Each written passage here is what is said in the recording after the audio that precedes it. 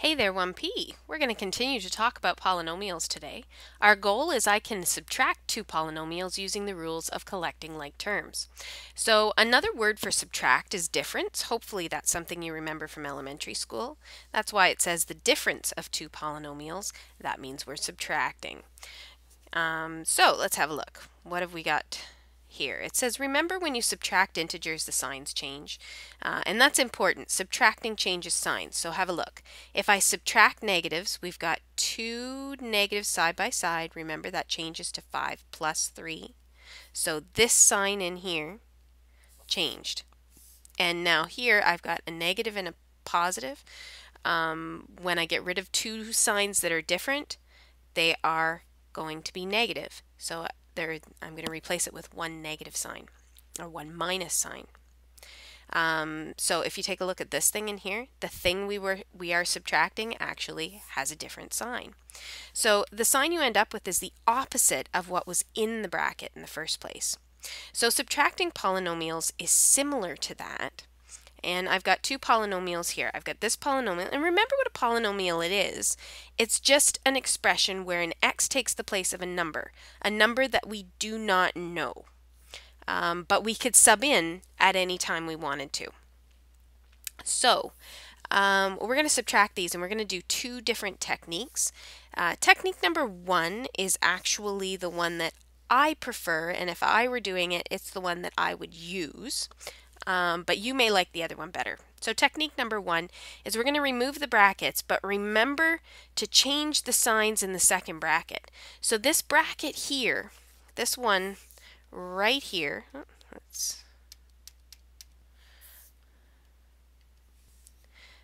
this bracket here is going to be affected by that negative sign out front. This is going to change signs. Anytime we have a negative in front of the brackets, if I want to take the brackets off, I got to change the signs. Change, that doesn't make any sense. Change signs. Okay, so when I remove the brackets, here's what's going to happen. I'm going to get 2x squared minus 5x plus 3. This bracket doesn't change because there's no negative in front of it. It's only negatives in front of brackets, and by in front I mean to the left of the bracket. It's only negatives in front of brackets that change it. So now when I take this off, I'm just going to write it down as, this is like minus positive 3. So the signs are different, so the sign I'm going to use is negative 3x squared. And then I'm subtracting this term as well, so it's like minus positive 2. Signs are different, negative, positive. So I'm going to get minus 2x. And here, minus negative 6. So I got minus negative 6. Those two signs are the same, two negatives, changed to a positive. So take a look. When I took those off, this bracket, this 3x squared term, it was positive up here. Now it's negative down here. This plus 2x was positive up here. It's now minus 2x when I took it out of the bracket. And this minus 6 that was up here is now a plus 6 when I took it out of the bracket. Okay, so now what do? Well, we collect like terms, the same as we did when we were adding. I got to try and find things, and normally I'm going to start with the biggest power of x, which in this case is an x squared. So I've got these two terms that have x squareds in them, and I've got two positive x squareds and three negative x squareds, which when I put them together, these two positive x squareds are going to cancel out two of the negative x squareds, and I'm only left with one negative x squared.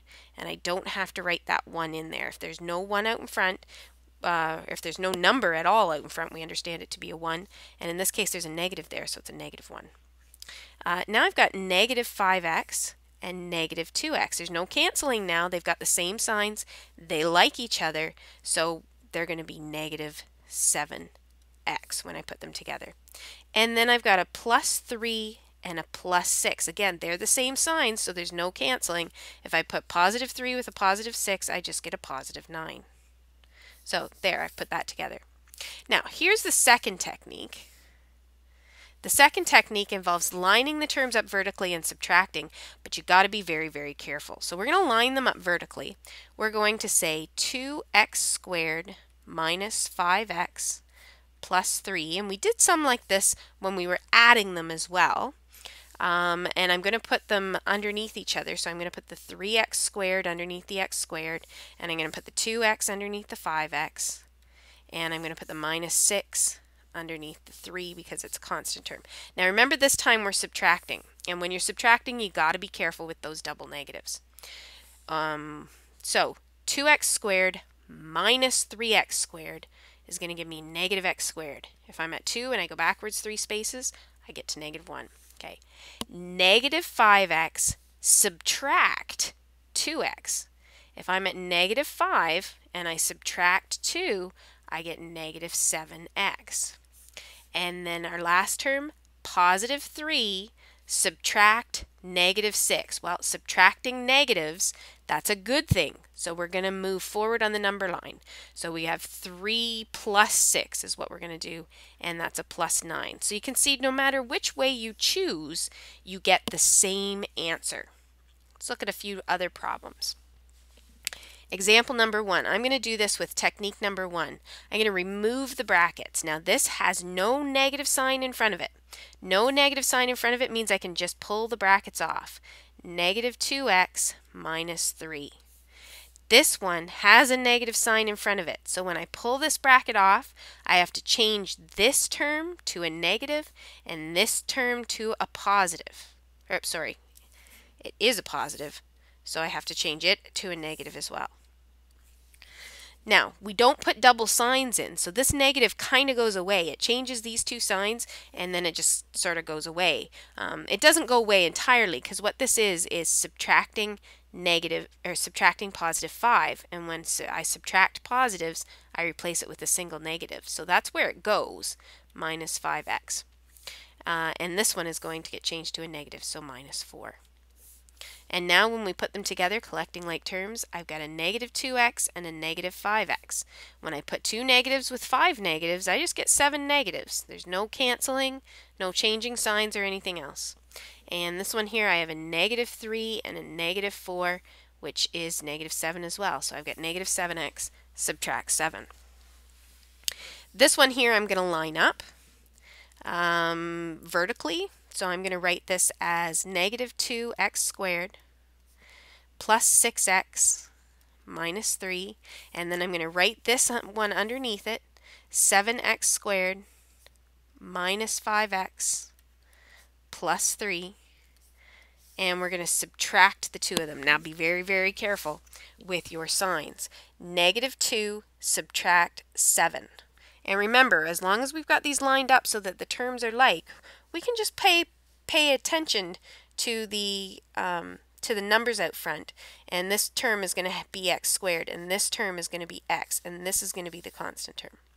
So negative 2 subtract 7 is negative 9. 6 subtract negative 5. Now I got that double negative there. 2 negatives switch to a positive, so it's really 6 plus 5. So that's plus 11x. And then negative 3 subtract positive 3, which is just negative 3 subtract 3 is going to be negative 6. Okay, what's the next thing say? It says when two polynomials are subtracted, the answer is 3x squared plus 6x minus 8. So that's our answer. 3x squared plus 6x minus 8. So I have to subtract two polynomials. So I have some x squareds. I can put a couple of x squareds down. And when I subtract them, I got to get to 3. So let's pick two numbers that subtract to 3. How about 10x squared and 7x squared? Now those aren't the only two numbers that work. But those ones do work, and this just says what might the polynomials have been. So now here I got to have two terms that subtract to 6. So I'm going to do something tricky here, and I'm going to say negative 3x.